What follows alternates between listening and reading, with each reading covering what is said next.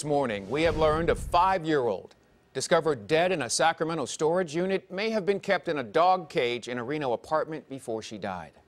The father and stepmother of that young girl, well, they're now both facing charges. CBS 13's Dina Comfort joining us live from the Sacramento County Jail with more details. Dina, good morning. Good morning, Ken and Bethany. Well, the father of that little girl is behind me here at the Sacramento County Jail, facing charges related to the 5-year-old's death. And again, this all started in Reno and then ultimately led to Sacramento.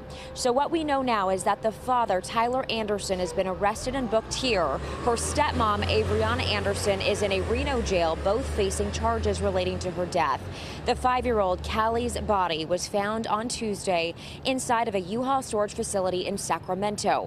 But a Reno TV station obtained an affidavit that says police found an animal crate inside of the couple's Reno apartment bathroom.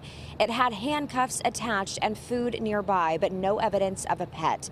The stepmom reportedly told police Callie was unresponsive earlier this month. They tried CPR before putting the girl in cold water and then put her into a duffel bag. The child's body was kept in a closet for a week as the father reportedly searched the web on how to get rid of a body. He allegedly eventually drove that body here to a Sacramento storage unit. Sorry, it's just very disturbing. There's millions of people that would have loved that little girl. It's not human.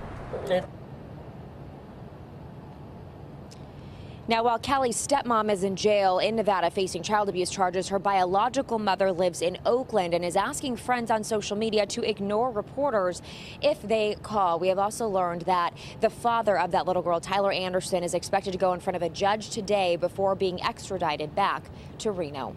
Back to you. Dina Kupfer with the details on that death investigation currently in downtown Sacramento. Dina, thank you.